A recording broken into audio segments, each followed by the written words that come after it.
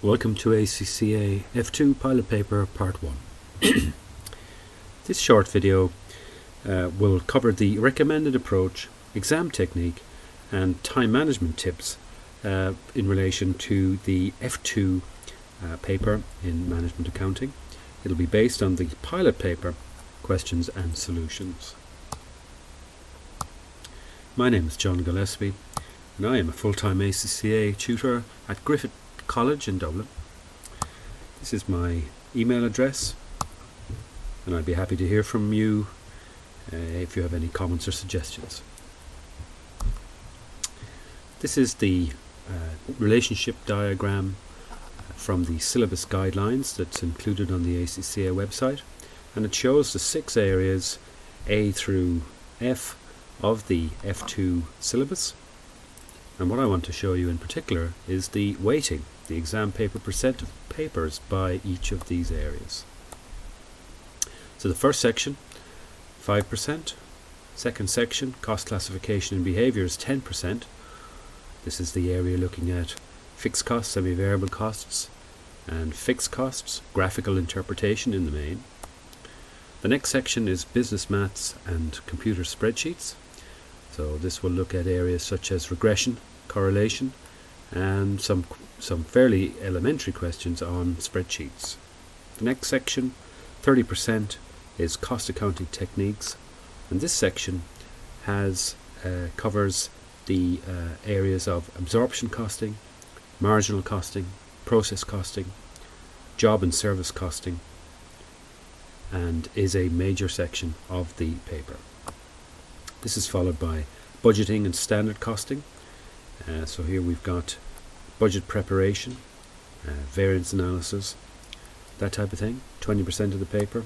And the last section, section E, short-term decision making, 25%. And here we're looking at subjects such as relevant costing and decision making and linear programming, the use of limited resources.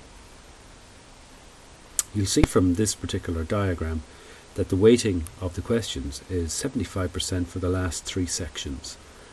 So this should indicate to you the amount of time that you need to spend in the relevant area.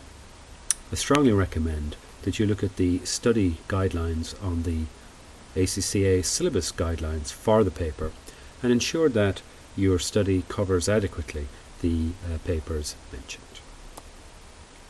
The format of the paper and layout is pretty much the same for the paper-based exam or for the computer-based exam, and that is that there are 50 questions on the paper. There are multiple choice. There are 10 1-mark questions giving you a total of 10 marks, and there are 40 2-mark questions giving you a total of 80 marks. So in all there are 90 marks on the paper that you need to address. Timing, as they say, is everything, and so from an exam time management point of view, for 90 marks in 2 hours, which is the time allowed for the paper, that gives you 1.33 minutes per mark. But I recommend to students that it's better to aim for 1.25 minutes per mark. So that's 1.25 minutes for a 1-mark question, roughly a minute, 2.5 minutes for a 2-mark question. So I suppose that would be between 2 and 3 minutes for a 2-mark question on average.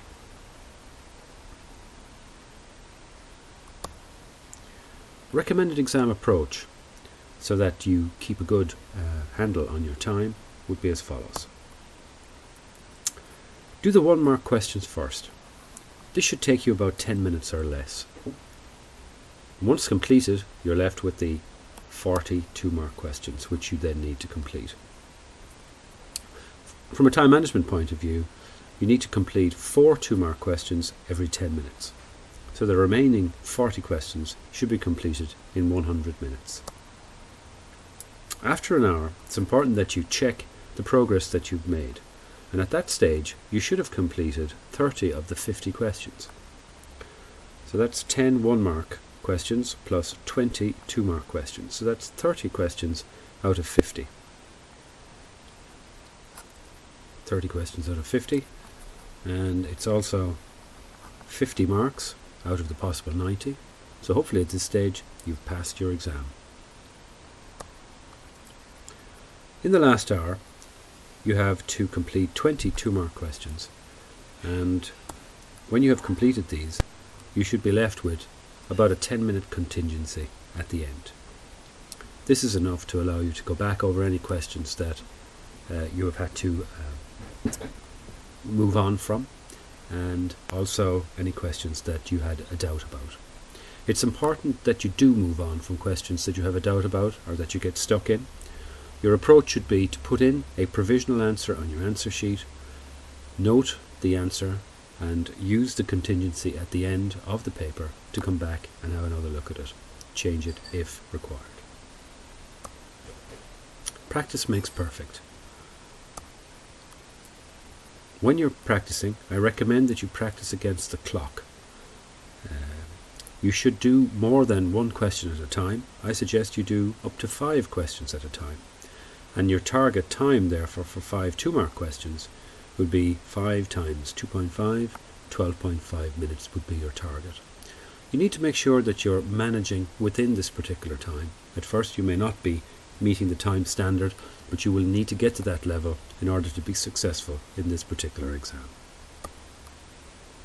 Now it's time to look at the F2 pilot paper itself, and you can find the paper on the F2 on the ACCA website, and the address is www.accaglobal.com. You will find the paper under the Student Resources and Exam Resources under the F2 section.